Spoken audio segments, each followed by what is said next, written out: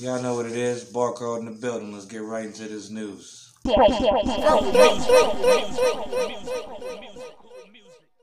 Talking about, y'all know what it is. Mr. 43 Luie low-key sneakers on crack. Yankee turn back. Holla at your boy for another episode, another story, another, you know what I'm talking about is going down. Take control of your seat, cause there's a lot that happened this week.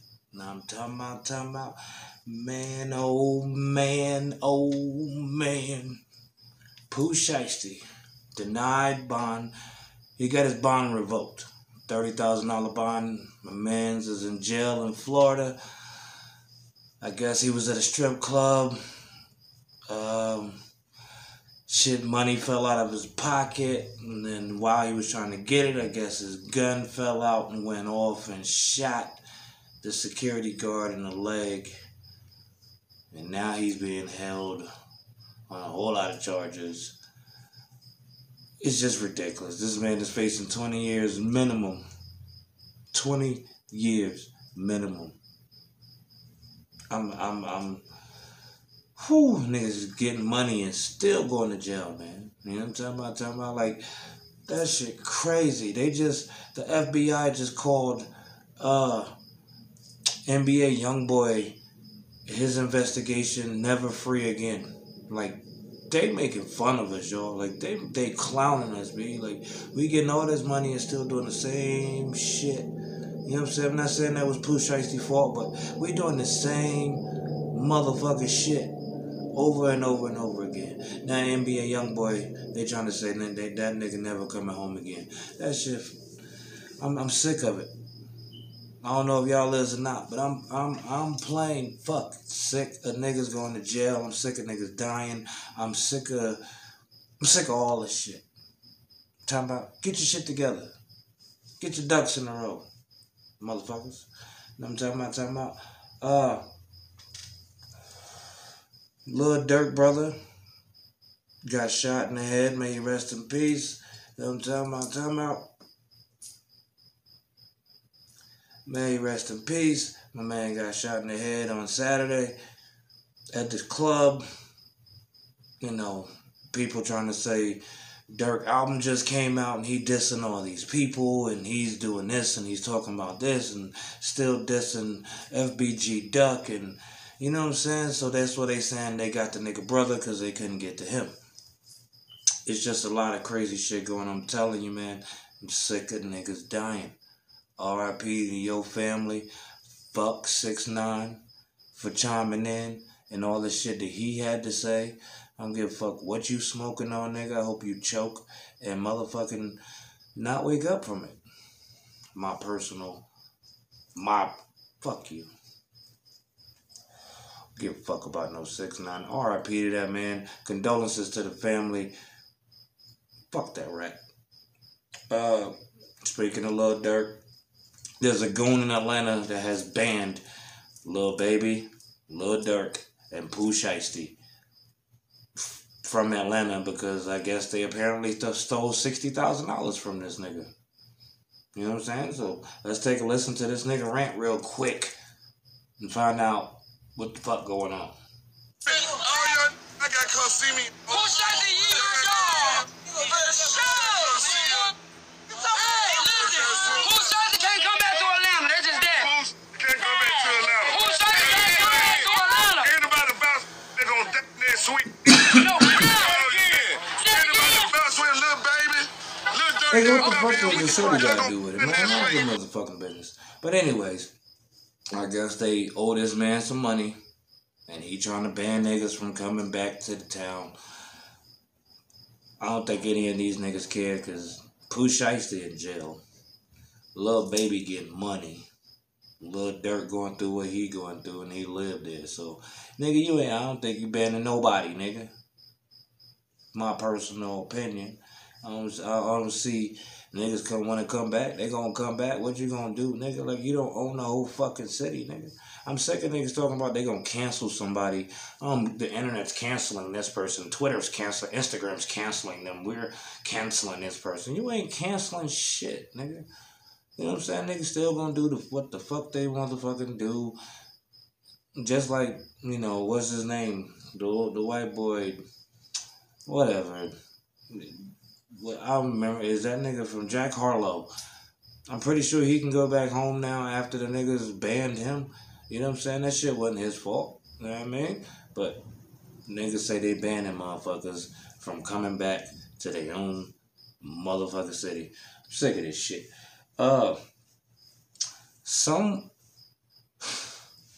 Someone paid 18,000.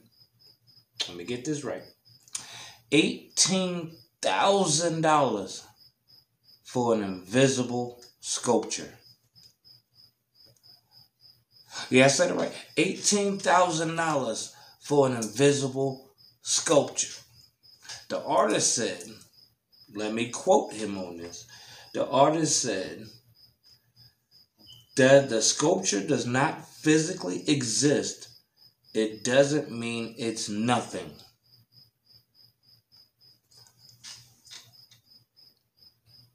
What the fuck you talking about, bro? I can imagine the dopest sculpture on my head and put a fucking stand and say, this shit is the hottest shit ever, nigga. You need to buy it. Motherfucker just paid $18,000 for somebody's imagination. That's how easy it is to get money out here. $18,000 for somebody's imagination. My blunt went out. Imagine I got an invisible motherfucking lighter and this shit came back by a goddamn self. And I'm talking about, y'all niggas crazy. Jim Jones is feeling salty about the top 10 list that's been put out for 2021 because he is number 10. He feels that he should be number, at least top 3, but J. Cole, Lil Baby, and Lil Wayne are top 3. So, Jim, you 40 years old and you still on the list. Like, you should be happy, son. Like, I'm not knocking it. The fact that you on there is cool with me. You know what I'm talking about? But Machine, Conway the Machine, out of Buffalo, Griselda Blanco, is number 4. This nigga said, and he tweets, I see all these rappers have a problem with the list. Just at me or DM me if you want the smoke. He said that goes for anybody. If you want the smoke, DM Conway the Machine about the list or whatever, you know what I'm talking about? He just said niggas want to smoke. So I'm guessing he's talking about Jim Jones or whatever. I'm not the mediator, creator of no motherfucking beef, but I'm just saying that's what the nigga has said. You got smoke about the list, hit that nigga. You know what I mean? Conway the Machine, he go. I'm not gonna knock his flow. I'm not gonna, we talk out the side of his face and all that shit happen, you know what I mean? That nigga still got, spitums. So, it is what it is. Jim Jones, don't be salty, nigga. You on the list. There's a lot of niggas that want to be on that list that ain't on the list. So, chill out, nigga. Let me tell you about this shit. States are giving out incentives for the vaccine. You heard me right. Somebody in Albuquerque just won $1 million of a lottery for the vaccine. Because they got the vaccine, they won $1 million. Some states are giving out scholarships. Some states like Ohio has a lottery. Colorado offering 25 scholarships worth $50,000. West Virginia's giving out guns. West Virginia's giving out 5 rifles and 5 shotguns if you get the vaccine in their state. So if you need some guns, go to motherfucking West Virginia, be a resident, and get the vaccine. You're going to get 10 free guns, Big B. Craziest shit I ever had. I'm going to give you guns if you get this shot. And now I'm hearing, which ain't brand new news, but I'm hearing that male hearts are, they flaming up, inflammation of the heart because of this vaccine. I have not got it yet. I did not try to get it. Don't want to get it, but I need to get it. I might get it. I don't know if I'm going to get it. See, I'm up in the air about it myself. So, I'm just saying, there's some incentives out there. You know what I'm saying? There's a lot of states giving the craziest incentives if you get the motherfucking vaccine. I ain't got it yet. I done been tested many times. I'm not about to get it now. So, if you win, let me borrow a dollar. Jay-Z and Meek Mills, among others, chipped in to buy Michael Rubin, the motherfucking owner of the Patriots, a blue drop-top Bentley for his 80th birthday. Yeah, you heard me. This nigga, New York. Fuck Boston like that. I love Boston. You know, I love them. I got some people from Boston, but I'm just saying it. Boston Red Sox, nigga, that motherfucking green water, nigga. We don't like that shit, nigga. You know, shit, we don't like that shit, nigga. But nah, nigga. We don't like that shit. But they bought the owner or chipped in to get him a drop top Bentley at 80 years old. The fuck does he need with a drop top Bentley? And why doesn't he already have one if he wanted one? Because he got the money for it. The motherfucker's been winning for years. Now I'm telling my time out. What else I got for you? Kevin Durant confirms that he has signed Roray and Mal to his podcast. Let's listen to Kevin Durant real quickly as he explains the situation. Now tap out.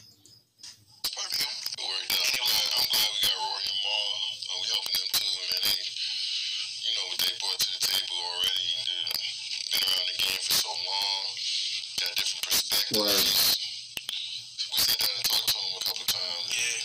They got some good ideas, man. So, but it was such a chill vibe. Like, it just clicked. You know, like that connection needed to happen regardless. Yeah.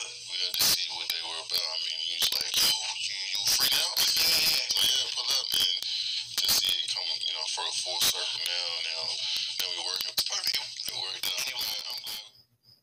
I mean, I understand it. I mean, if you feel the connection is there, you know what I'm saying? It's just something that had to happen. It's just something that had to happen. So, Joe Budden, you lost out on, you know what these niggas bring to the table. You heard Kevin Durant. You know what I'm saying? It's crazy. So, shout out to Mal and Rory for getting another podcast and getting that bag. And shout out to Joe Budden for losing some bags. And probably his podcast and whatever the fuck else. You might got some loyal fans out there, but we don't give a fuck, nigga. Pump me up.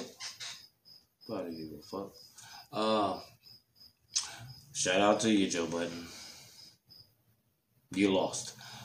Police chase ends and one pregnant woman flipped over in the car. Now all she was trying to do was pull. She didn't feel it was safe to pull over on the shoulder, especially her being black. But she's pregnant. She didn't feel it was safe to pull over on the shoulder, so she was going to go to the nearest exit. And 2 minutes into this chase, the motherfucking cop pit maneuvers this woman and flips the car over. And she's screaming, "I'm pregnant." All she wanted to do was be safe. Nobody wants to get pulled over on a dark freeway anymore by a popo. It might not even matter what color you are no more. It's just we don't want to do it. So you know what I'm saying? If we go into a lighted area, try to understand that's why we go into a lighted area. You know what I'm saying? Like we don't feel safe with y'all motherfuckers no more. Whatever.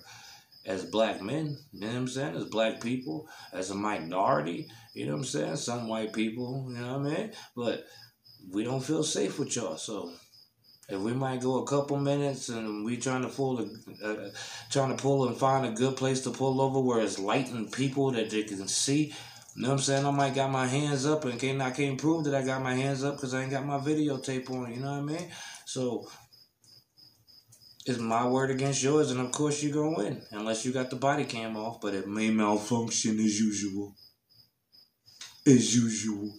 But I'm saying, just saying. You gotta understand this sometimes. I understand the man behind the badge sometimes. So understand the person that is behind the color of the skin that you hate so much sometimes. Because we ain't going nowhere.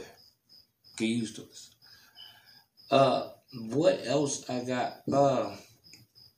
Kanye West doing his thing. I guess he been fucking with this model shorty for a minute, and I guess, he was already done with the divorce, the marriage, maybe before it was even over. I'm not going to speculate nothing and say Kanye West was doing absolutely anything. I'm just saying. They were seen together in France.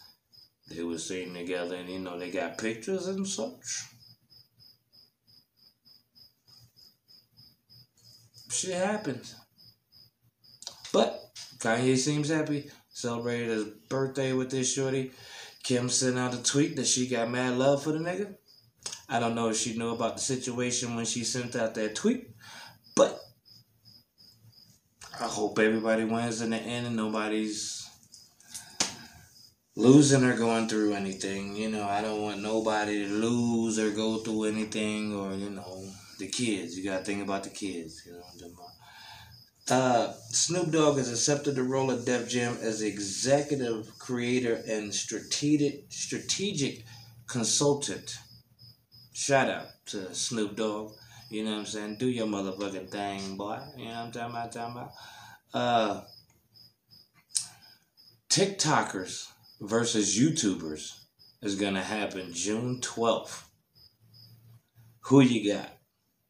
I don't know. I don't know many of the TikTokers. I know most of the YouTubers. I don't know a lot of the TikTokers, but I'm not going to knock the TikTokers. I just don't know them. But I'm pretty sure from the YouTubers that I've seen, I'm going with the YouTubers. That's just, my pick. It doesn't have to be set in stone. I could actually watch this shit and see the TikTokers might got some big ass nipples. You know what I'm saying? And do his thing. You know what I mean? And Hunter Biden, our president's son, just days after Biden's speech about racism and how we should come together and all this, text messages are found to this man's lawyer from Hunter Biden and addresses him as a nigga. Like, my nigga. You my nigga. How much money am I gonna owe for this, my nigga? Like, and he said it a lot. Like, I don't even know if it was a joke playing around or that's just how he talks. He wants to be black. Everybody want to be a nigga, but nobody want to be a nigga. I don't know. I just gathered the news. And I'm saying Hunter Biden, our president's son. I'm not going to call you racist because I'm not saying that you're a racist. It really doesn't mean you're a racist. It means you might be like Malibu. What is that? Malibu's Most Wanted? You might think you that dude until you get a realization and be around some real bros and realize it's not what you want.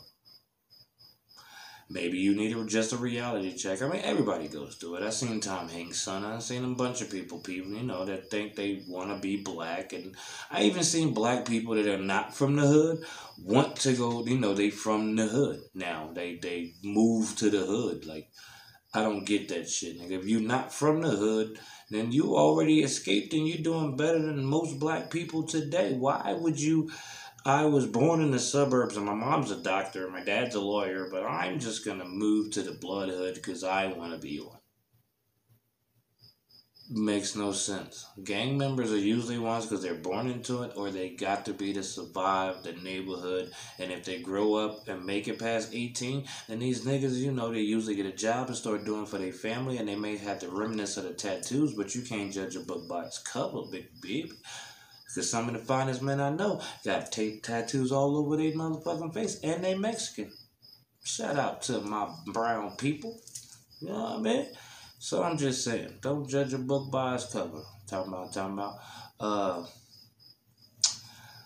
It's just been a crazy week, man. We gonna get back at you. My bad, my energy a little low tonight. I'm a little tired, nigga, work.